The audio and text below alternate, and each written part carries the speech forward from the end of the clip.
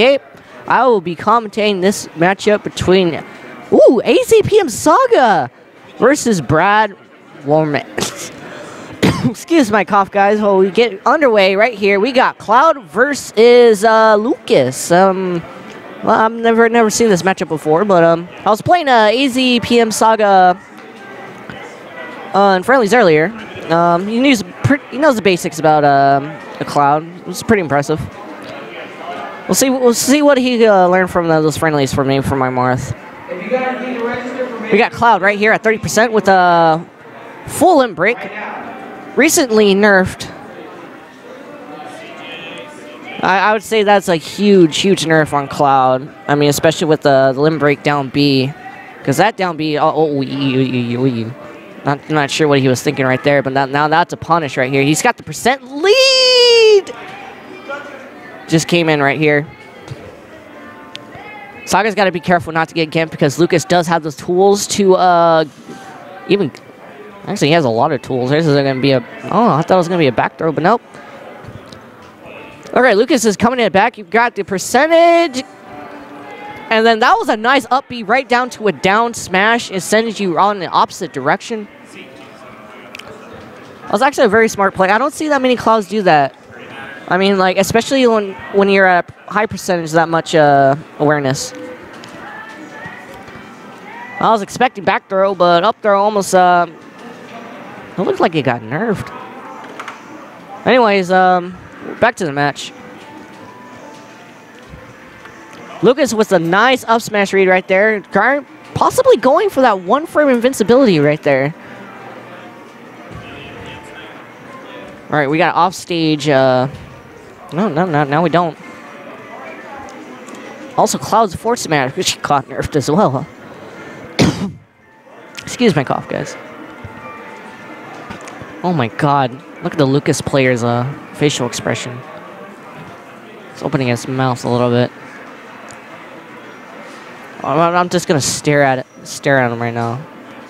He looks so center focused right now. He realized he's playing a good, decent Cloud. Oh, he misses the down B. It looked like he was going, hopefully for an air dodge into the ground, but Lucas was just too far out. There you go, Saga. Pretty even percentage right now. Backdoor read. It's always Ness's and Lucas's players, especially when they're not really that much high tier players. They're always going to be on that ledge, and if they're praying for a back throw, and it will come out if people just misjudge it, and we just saw that right there. I would say it's a pretty decent Lucas. The thing is, like, I've played Tucson's Lucas. I'm so sorry if you're watching this video. I totally forgot your name. But from what I've seen, there was like way more aggro compared to this Lucas. I mean, you're seeing mostly nairs that would counter. Those side Bs, I do believe, are called PK Fire. He would trap you using a PK Fire, going in, shield, and then shield grab, waiting for an opponent to attack them. And then he gets instant momentum right there if they fall for that trap. But I don't see BradRomance doing this.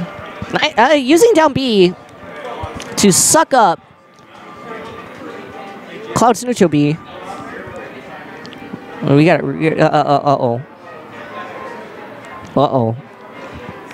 Saga's got a lot of catching up right here. This is his counter pick. It looks like we got Cybersaw coming right here into commentary. We got high percentage right here. Oh, I was surprised. No back air. I need 2 seconds. I'll give you money in just 2 seconds. And there's those nairs I was talking about earlier. There's actually a true combo right into lower percentage. All right, so what do we got here? We have Saga versus BradRomance. BradRomance is up by a stock. Saga's having a really hard time getting the stock out. And I think it's getting in his head. Well, really, a really good up air will take it. Or dash attack. Almost. You see, I thought he would have it right there, but like I'm seeing like more nerfs from Cloud, and I'm kind of surprised about it. Yeah, and finishing touch is nerfed as well. And expecting to roll right there, it looks like. He's just not falling for it. Yeah.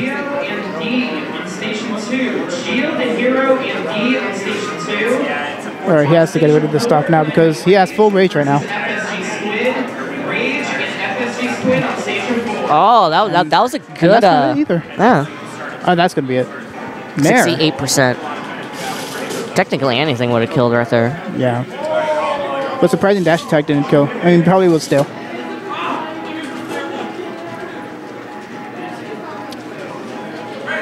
Saga Down throw to Nair. Into up. Oh. He's going for the hard no. reads. That had a hitbox back there. I know. That's crazy. I never knew that. It's like right behind him. It's not like it's not too big, but Okay. you just don't check. He's probably Tio should be either up behind us or on this side over there. yeah. BradRomance looked like he was pretty hyped. Okay, where's the Tio? Where's the Tio? I gotta win. I gotta win. That was interesting. Oh yeah, come closer right here over here so we can see you. Hello. Hello, we actually have 3 people here. You see the person in the back. We Very have happy. She very happy. I wish she was in Smash Brothers. I wish too. That would be pretty awesome. We need someone cute on there. Anyways, as you can see, that ticker on the top right corner of your screen, we have Coco defeats Kerblam 2-0. Kerblam. Sounds new. Yeah. UCLA. Hey, there's a guy sponsored by UCLA. Hey, Billy Yeezy. All right, he defeats Sirius 2-0. Oh, what did he play? Sirius? I don't know who Sirius plays exactly. Oh. Hey, look, it's you. Cyrus defeats Clockstar 2-0. Hey. Hey. Oh, and everybody in the bottom right-hand screen, we got people buying drinks. Yeah, people. Yes. We have a bar at work. This is called a barcade, guys. Barcade. Yes, technically it's called a barcade, but there's like only like a few arcade machines here. Oh yeah. But anyways, we're just enjoying the last. So who's probably next? We have no idea. It's probably up to the TO. Yeah. But we are also enjoying the last days of Endgame now. Oh. When is it closing? May? May. May. Oh, okay. Not that far off. It's a shame. I really like this place. It is a very likable place. I mean, from what we heard, moving to a new place? Who knows? Oh, I gotta go fight SS. Wish me luck. Okay, I would definitely wish you luck. Make sure you know your spacing game. Yeah, right.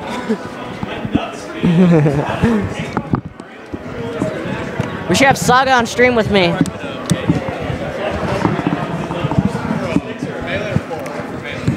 So this matchup will be in 2 minutes. We're getting SS, who happens to be the #1 player here in AZ, also called the Supreme Champion in our PR. We have a total of 10 people in the PR. Unless you're in SoCal, you get 20.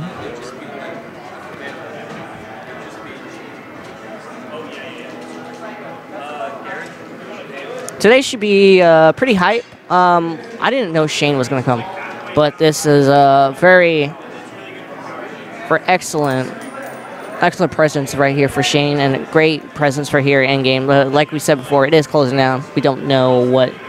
Actually, we do know why they're closing down, but it is a sad entity and also a presence here as well, because normally I would see more people here, but like now that it's out there, we just gotta hopes and prayers for Endgame, hopefully for their manager as well. Hopefully they do better. But we have Shane versus Cyrus, who is going to Link.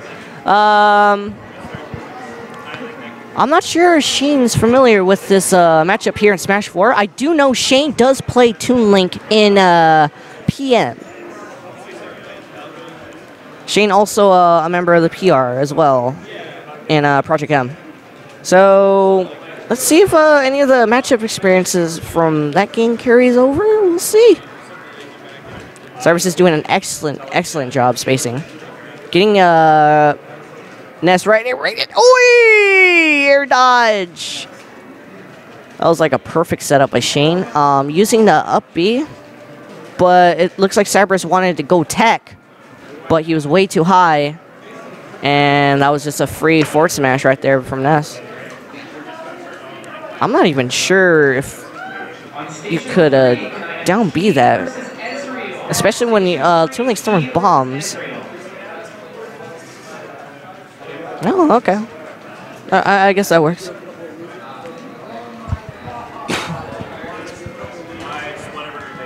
I should ask Cyberus why he uses Moon River as a tag. But anyways, we got a hype match right here. The #1 player versus Cyberus, and that's a back throw. It wasn't stale at all, but that was excellent DIBSS. I was going for the hard read right there, but Shane's just like, I'm just gonna hold my shield and just die. All right, 41% to 0. This is anyone's game right here. Cyberus, realizing he is up against the #1 player, he should go in confident, saying that he could do this. This is very manageable right here. Getting Shane down to his last stock right now in this 2-stock game. Going for the down smash. I know he does that all the time because just, even if you're going to roll down, I'm just going to down smash you. On Station 7, Widget 14 versus Tree Plus Plus. Station 7, Widget 14 and Tree Plus Plus. This is a back throw. No, not going to get it. Oh, that bomb just came out of nowhere. And that's just going to do it. I noticed Shane, you don't want to roll, especially when you're at high percentage like that, because that's almost a free game. It almost looks like that Shane is looking for that. But then again, he is playing Ness, and the back throw is your greatest tool right here in Smash 4. All right, going on to game 2. We are going to Town and City. So I would not pick the stage because the blast zone for Town and City, I would say benefits the throws for Ness. But let's see if Cyberus has a game change plan. He's got that 9% lead right here.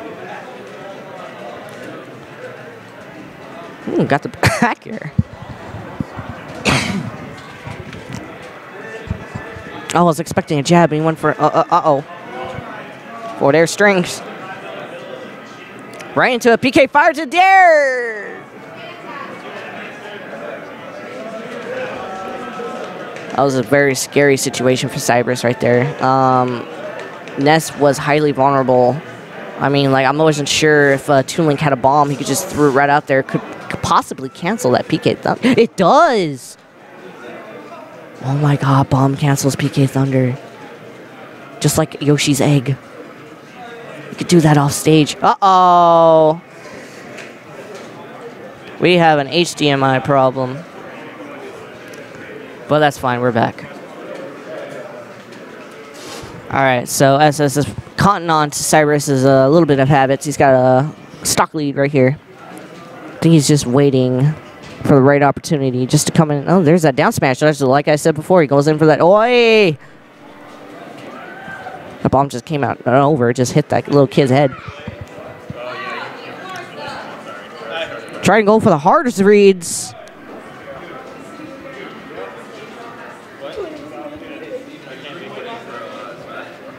Up throw might. No.